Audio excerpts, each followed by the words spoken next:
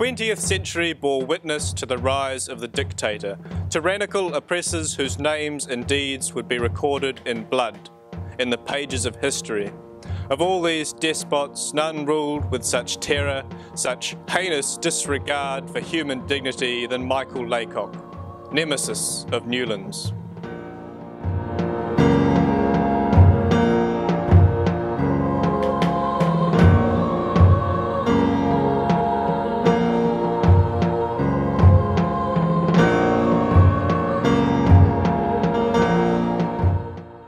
The origins of Laycock lie shrouded in the mists of time.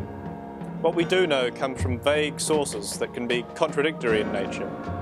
He was raised a Puritan and quickly developed a dislike for Catholics, Mormons, Episcopalians, Rastafarians, liberals, beatniks, communists, the French, Welsh people, vegans, student teachers, extremists, moderates, libertarians, existentialists and small dogs. The only thing they are good for is death.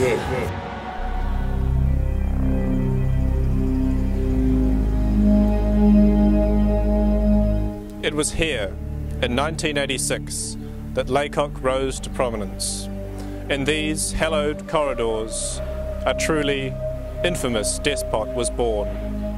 Like many other tyrants, Laycock was quickly able to acquire a horde of unruly followers who were willing to spread his gospel to the four corners of the school.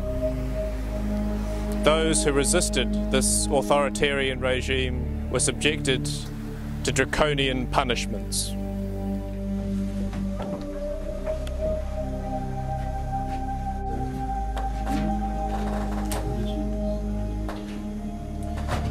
You stupid boy! How dare you come here and ask me to clarify a question?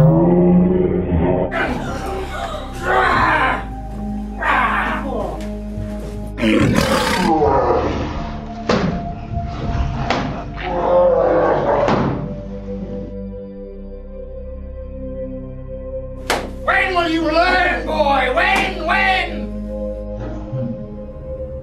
Laycock meant different things to different people.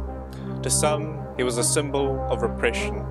To others, he was a godlike figure sent by the fates to lead the Newlands masses into a brave new world.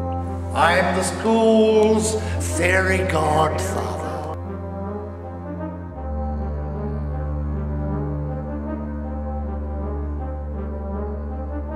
It was here that Laycock began his program of re-educating the masses. In this classroom, a legend was born that would last through the ages. In A6, many a student suffered grievous bodily harm from his acerbic wit and brutal behaviour management strategies. But it was also here that he amassed a horde of devoted acolytes, all willing to spread the gospel according to Laycock. All right, class, get your books out. Look as though you're doing something important in case somebody in authority comes in.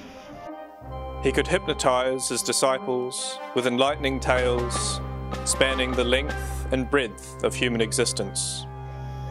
All right, that's my job done for the day. I'm off for a stress pill. Bail out when the bell goes. And it is from here, perhaps, that we may catch a glimpse of the truth behind Laycock. I'm going to miss about Newlands College. I think I'll miss some very good friendships. I'll also miss some very good students who I have great affection for, but in my case, after 40 years, you miss a lot of students who you had great affection for. You lose contact, you don't find out or seldom find out what's happened to them. So you can just hope like hell that they've done well and you contributed a little to that success. So how will history judge this extraordinary character? Will he be remembered as a tyrant who terrorized generations of students? Or as a visionary whose selfless devotion to the art of history teaching liberated the minds of many? These will be the questions for the historians of tomorrow. What is clear, however, is that his legacy will be etched into our hearts and minds forever.